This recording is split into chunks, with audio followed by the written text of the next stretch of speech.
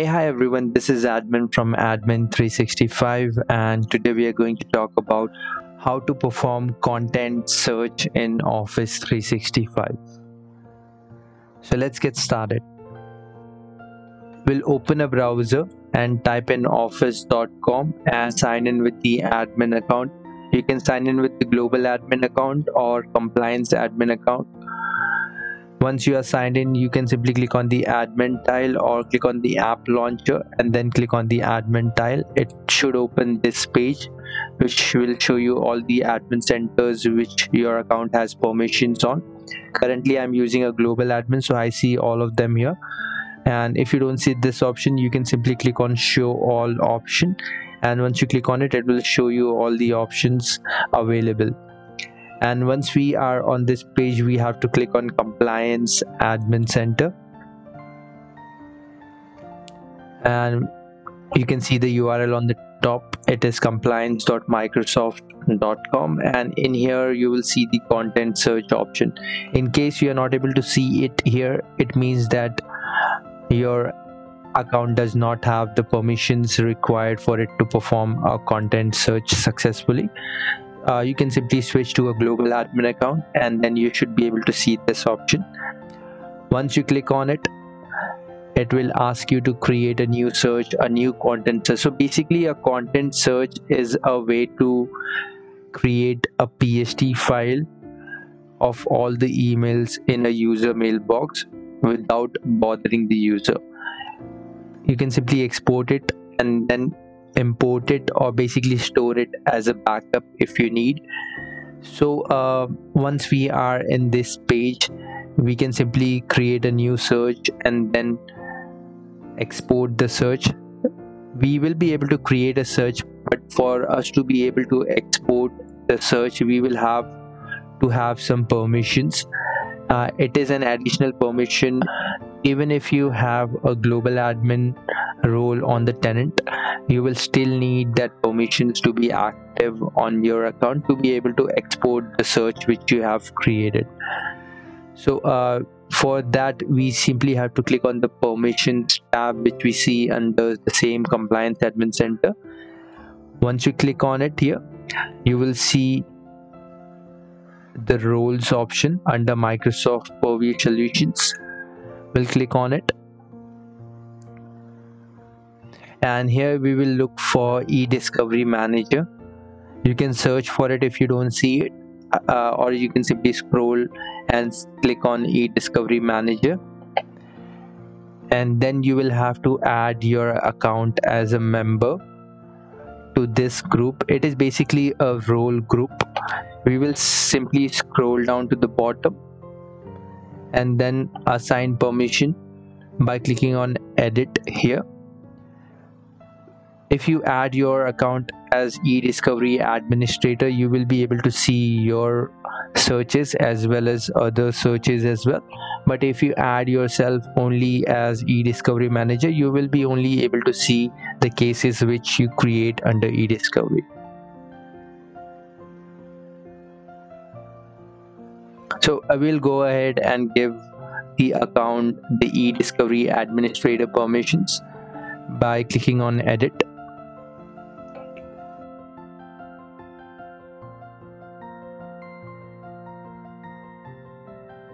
Click on edit again, then click on add, and then search for the user, and then select the user account, and then click on add, done, and then save. And this permission does take some time, so allow it 30 minutes at least for it to function in the backend. So what we'll do is, meanwhile, we'll go ahead and do the content search and perform a new search from here.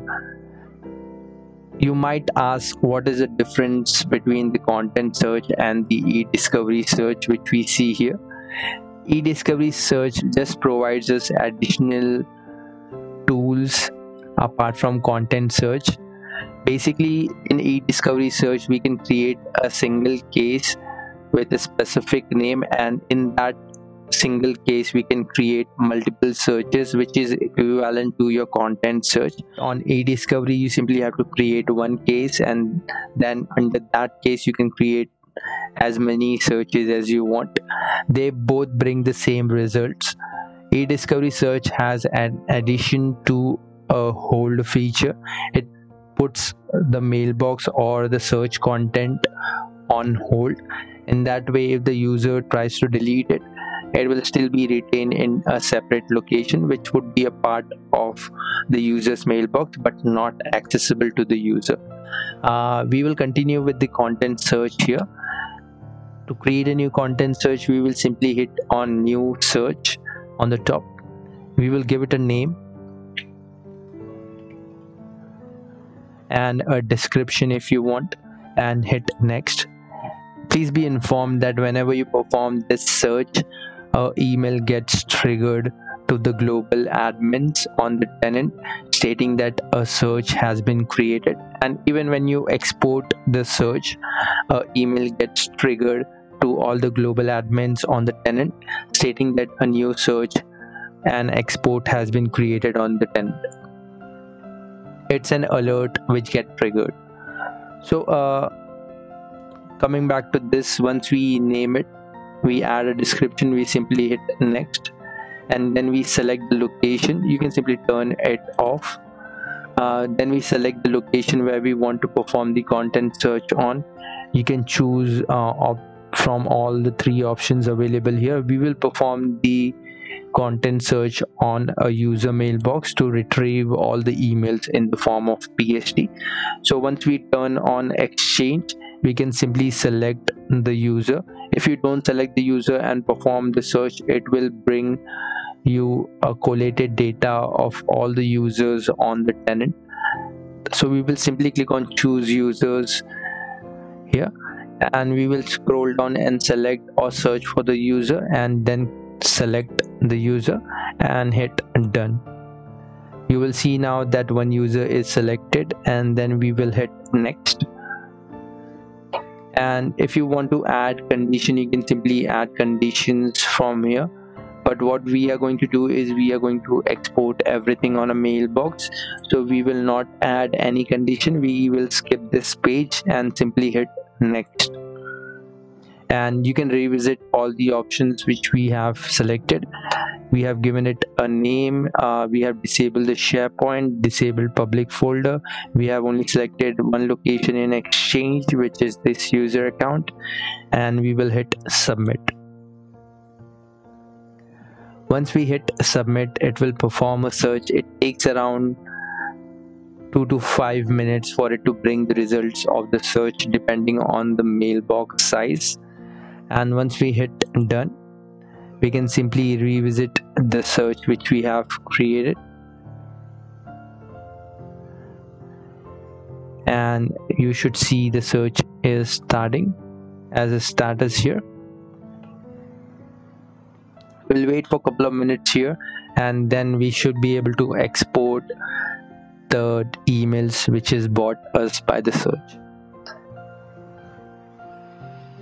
It found 3 items here, and it was able to find one mailbox. If you see 2 mailboxes here and you have only searched for one account, the second one is for the in-place archive. So if you have a user with in-place archive turned on and you perform a search, you will see 2 locations in here. So once the search is completed, you simply have to click on actions and then export results. And once you click on it, it will give you an option how and what exactly you want to export. What I select is the first option, the default option, which excludes the ones which are unrecognized format, are encrypted, or weren't indexed for some reason. Or if you want, you can simply export all of them, and then you can sort them according to your need. And you can select one PST file for each mailbox. As we have only performed on one mailbox, it will create one PST for that mailbox. But if you have archive enabled, it will have a separate PHP for the archive as well. And you can simply scroll down and hit export.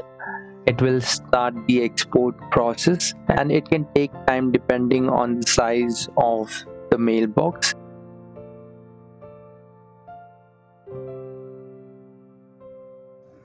And as you can see, a job has been created. We simply have to click on OK. And on the same content search page, you will see the export tab here as well.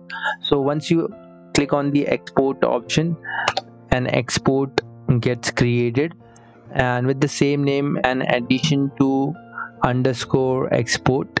So if we scroll down, we should be able to see the one which we created, and here it is, test search. We simply click on it, and you can see the status. The export has been completed. You can start the downloading of the results. Basically, it only had 3 items, so it didn't took any time to export it. But if you have in GBs the data, then it will take its time to export. And you will see the download results option. Once you see the status as completed, only then click on the download results option. Otherwise, the download result will have incomplete PST. So make sure that you see the status as completed, and then only you download the results. And to download the results, you will have to use Microsoft Edge or Internet Explorer browser. You simply have to click on download results. It will download one application. You have to install the application and then use the key which is provided here in that application, and then provide a location where you want to download it. And once you hit start, it will download that particular PHP file as well. To download it, we will copy the export key by clicking on it multiple times, and then click on download results. It will ask us to install the application if you haven't installed it, and if you have already installed the application, you will get this kind of a window. We will simply click on open, and it will launch the application. For the people who are doing it for the first time, go ahead and install it. And as you can see, it was not installed on this computer, so it is asking us to install it here. This is what you will see, and we'll go ahead and install it.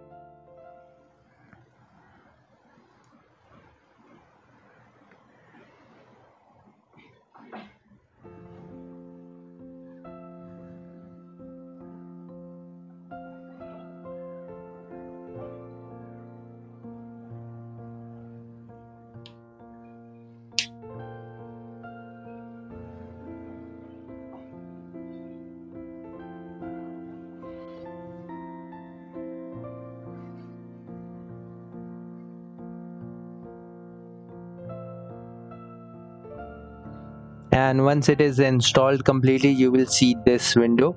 It is just a one-time process, so if you do export again, you will directly see this option once you click on download results. So we will paste the key which we had copied from here, the export key, and it is unique for all the exports, so make sure that you copy the correct key. And you can see the export name as well. So we have copied the export key. We will browse it to the location where we want it to download the PST file. We will simply hit OK and then click on start.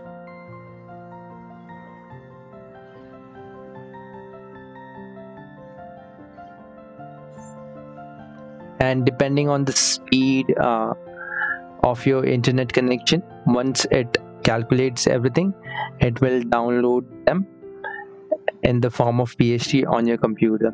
And as you can see, it had only 3 items, So I think it was able to download it as well. And as you can see, all the three green checks, we'll simply hit close and we'll go to the desktop, and this is the folder which has been created. We'll simply open it. We'll see, so we will have a couple of files here which will let us know what was the search results and what is the export summary of it as well. The PST would be under exchange, and here you will see the PST file. You can simply store it as a backup or use it on the Outlook and open it. All the main folders will appear under top of the information store folder.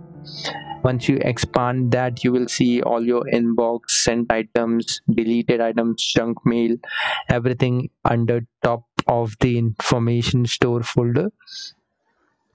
And there you go, guys. We were successfully able to create a content search and export it in the form of PST.